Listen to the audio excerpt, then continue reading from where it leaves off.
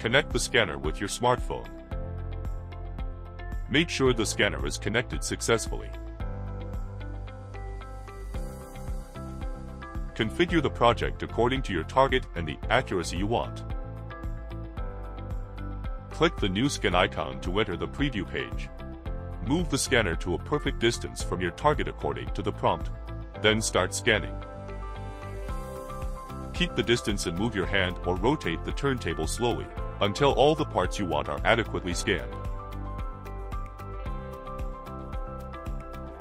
When tracking lost, return the scanner to the previous position and stay for 2 seconds until tracking recover. You should take more time to scan for sparse parts shown in the preview windows. Click the next icon to process your model for optimization. Mesh and color mapping in sequence. Finally, click the export icon to export your model in common CNG formats.